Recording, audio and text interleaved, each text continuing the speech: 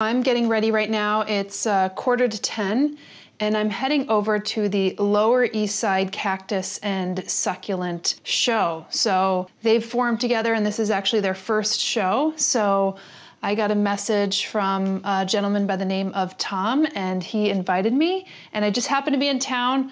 I don't have all my camera gear, so we'll see how this goes. And I don't have Sonder with me, so I'm gonna be filming everything myself. So I'm gonna quickly get ready. I'm gonna take a cab and head over there, and I'll show you what we see.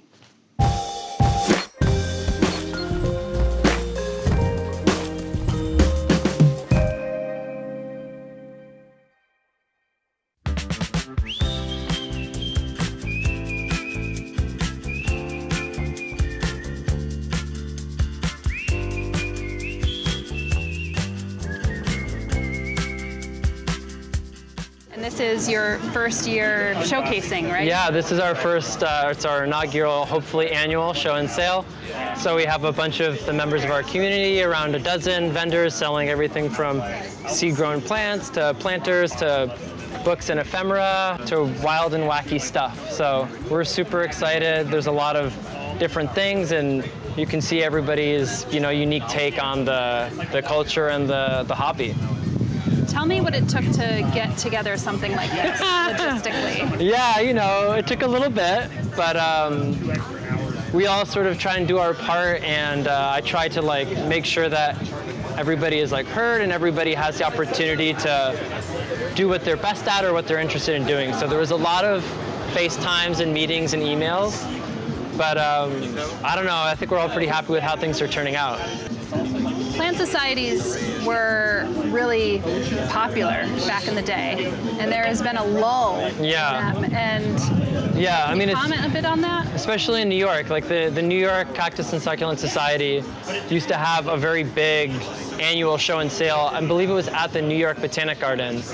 But as the old guard shifts and there isn't as much interest from the younger generations, that kind of was stifled and fell back. But I think that people, especially in the last 5 to 10 years, are starting to get more interested in the physical environment, since it's dwindling and being diminished. So there is an uprising in that, and there's people are becoming more active in it, and it's something we're trying to foster, to bring together those people from different backgrounds and different generations. So we're happy, and we're trying to make it happen. Amazing. Well, I'm looking forward to seeing the rest of this. I think you guys did a phenomenal job for your first year, is what it appears. Thank you. I'm sure people will be crawling up the gates pretty soon.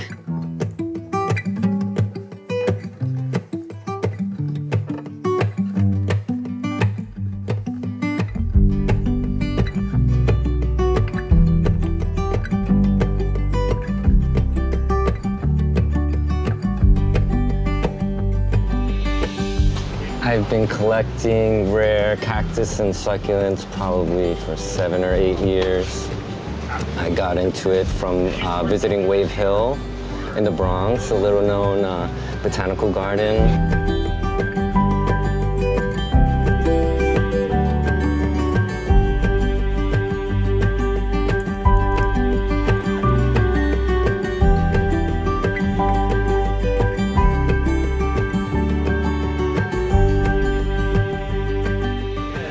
Hard to get to, but I love it. They get, they have their specimen plants in pots and on display for anybody to go.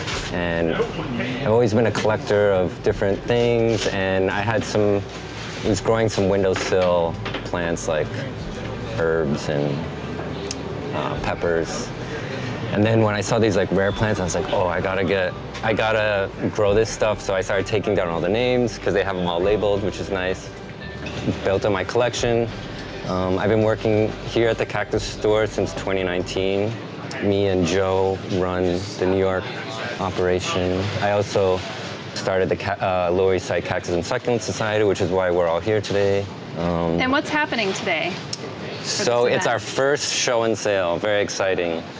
It's in collaboration with the New York Cactus and Succulent Society. Cactus Store is hosting it. It's our first show and sale, trying to be like the big boys, Intercity just happened yesterday. So yeah, we're trying to represent for the East Coast, New York City, So this is pretty exciting. What did you expect for the first event? Or is it hard to say? Just expect to have fun, like, you know, have everybody, the communities get together and show off our plants, talk about growing techniques, because it is challenging in New York, you know. Well, take me through some of the things that we might see here today. Sure, so we've got quirky categories, not usual to Cactus and Succulent Society shows. So we kind of came up with our own fun categories. So we have independent spirit, which these are kind of like plants that are unusual or went through some hard times, you know, recovered or have some kind of unusual quality to them. We have best color, which is, I think, kind of self-explanatory. Plant on plant. A lot of these are up for interpretation, right? So like plant on plant could mean that it's pupping like these two, or that maybe it, you know, is popping off a new head from, I don't know what happened, cold damage or something there. Cactus versus succulent, this is another kind of open-ended thing, but just people entering their favorite plants, seeing if a cactus or a succulent wins. Spines is pretty self-explanatory. We have some great spine entries here. This is my little entry. Are these all local growers? So most of these, I would bet, are not grown from seed, or they are grown from seed, but not by the people who own them. Some of them maybe. Best staging. So staging is really important for Cactus and Succulent Society shows. You want to try and get them to look natural, as Zach did here. And then best pot to plant ratio, which is kind of another funny category.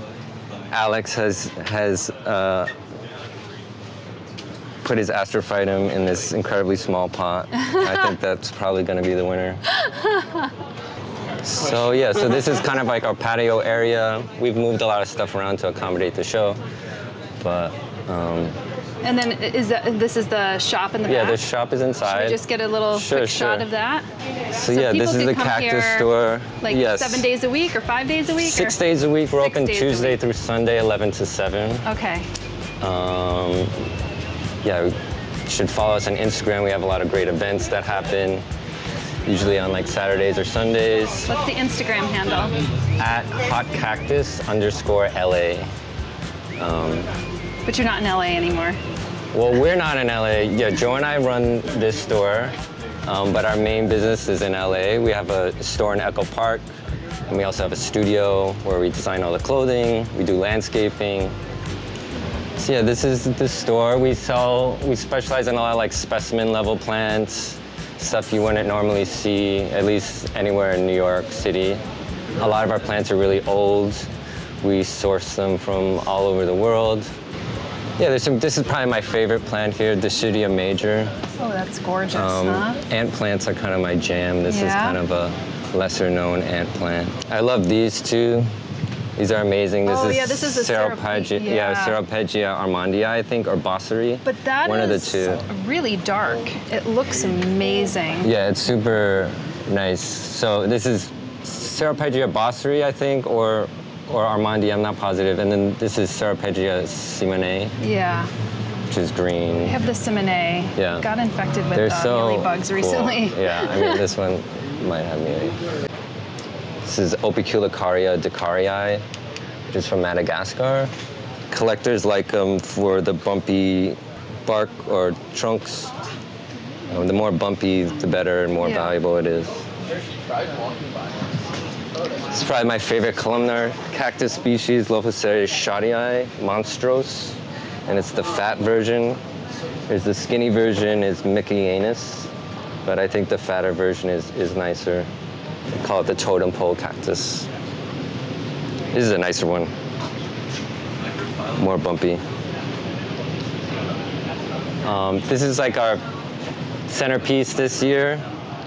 An Adenium obesum crimson star, I think. But this is kind of like a life's work, generational growers. Like a grandfather started growing it, and then his son took over the nursery. So it's probably like 50, 60 years old. And yeah, it's really beautiful. These have kind of been the store's mascot for a few years, these Yucca thomsoniana. These are rescues from, I think, a property in Texas. And he got a bunch of them. And they're very old. We think they're like 80 to 100 years old. Supposedly they don't make a branch or an arm until they're about 100 years old. This is also great. Oncorina grandidieri. They like flower profusely. These nice yellow flowers. They constantly flower for us, which is nice. We had a couple, but we sold one. We have another one that's like bonsai'd over here. I mean, Welwitschia mirabilis. Yeah. Loved by pretty much everybody. And yeah, this is like our wet area. We sell some orchids. I have like a lot of my ant plant collection here. I have some cool ones that most people have never seen. This is an undescribed species of Hydnophytum. I'm not sure exactly where it's from. Maybe Papua New Guinea.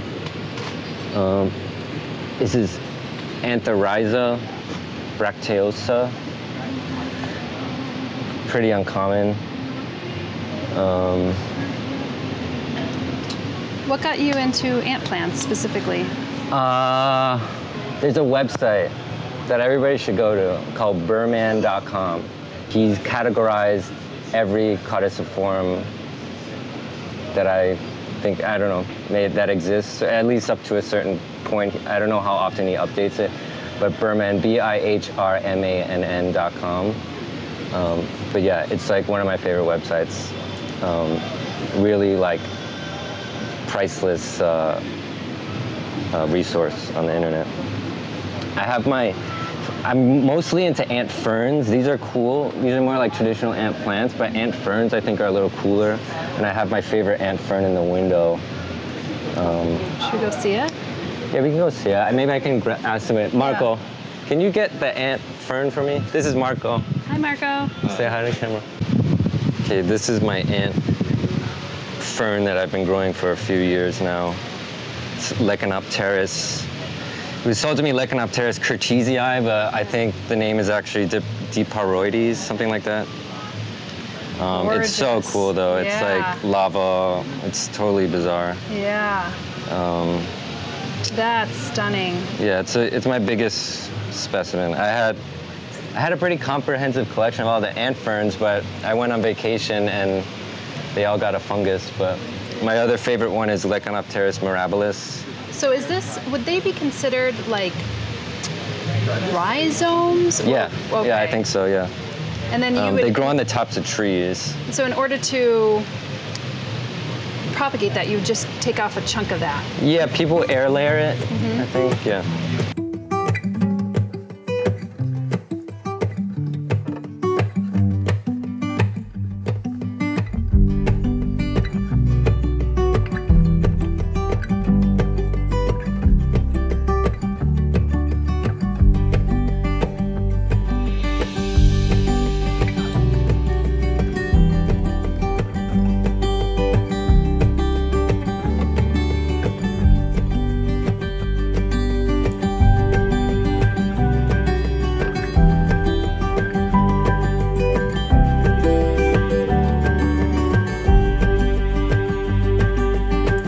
Ivan Black. I'm past president and vice president of the New York Cactus and Succulent Society.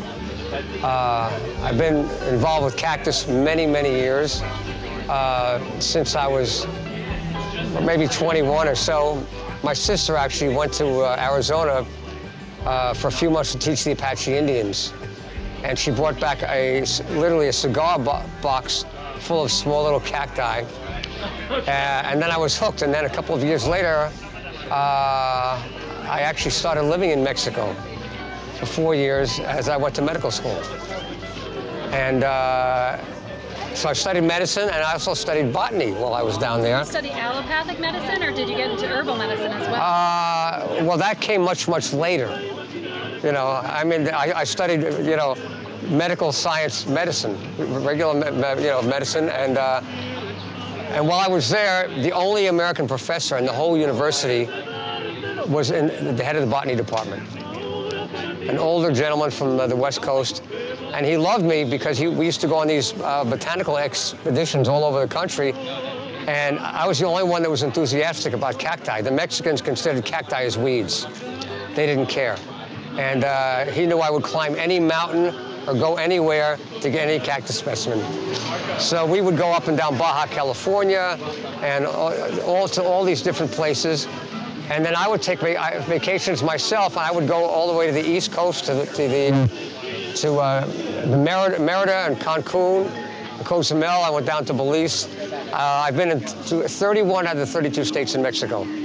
And Mexico has the most different cacti of any country in the world. Go to the last one, you know what I mean? Well, it's funny because the only state I haven't been in Mexico is the biggest one, Chihuahua, which is on the Texas border. So one day I'm going to go to El Paso and just cross the border into Chihuahua, and we'll have been in all 32 states in Mexico. There you go. So I've been, involved with the Cactus and Succulent Society, the New York Society, for many, many years.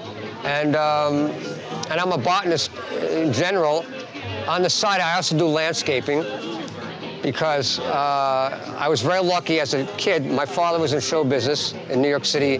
He was a publicity man for nightclub shows and concerts. He handled Dizzy Gillespie, Miles Davis, Richard Pryor, Lena Horne, etc. My mother was the pretty farm girl, and her family raised cows and chickens out in New Jersey. So I grew up a lot on the farm. Pulling weeds for hours in the garden for my grandmother, shoveling manure in the barn in the winter, and literally in the back 40 up in the hills, baling hay in the summer. So I guess that's where my love of botany grew up, What do you think about the revival of this event? I love this. This is fantastic. I love the fact that there's all these cactophiles and succulentophiles, if you want to call them that. And I've seen some beautiful cacti here, including one of the rarest ever, Lophocereus shadii monsterosus. Oh, that tall one in the back. Yeah, that is a mutation of regular Lophocereus shadii, which is kind of an organ pipe type cactus, common in Baja California. But there's a 1 square mile area, I've been there, right in the middle of Baja California, where this mutation grows. And normally the cactus has a lot of spines, up and down the ribs. This one is a nude cactus, no spines at all. And instead of growing straight up, it almost grows up like these little warty type, like lumps. And it originally comes from literally a little 1 square mile area in the middle of Baja. And it's wonderful to see a great specimen of it right in back here. It's fantastic. And I see some beautiful specimens, and I'd like to increase the interest in cacti and succulents in New York City. They're easy plants to grow. You can go away on vacation. You don't have to worry about watering them. You can leave them for 3 or 4 weeks. Let them sit there, and they'll be fine. So, and there's so many different kinds of cacti and succulents. There's pretty ones, there's strange-looking ones.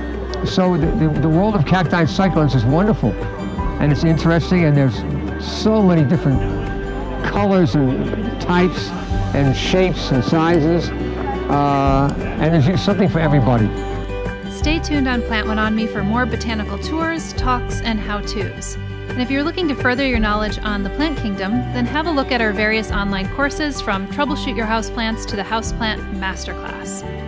Additionally, we have a second channel we started last year called Flock Finger Lakes, where we cover more on outdoor gardening, habitat restoration, agroforestry, and even more.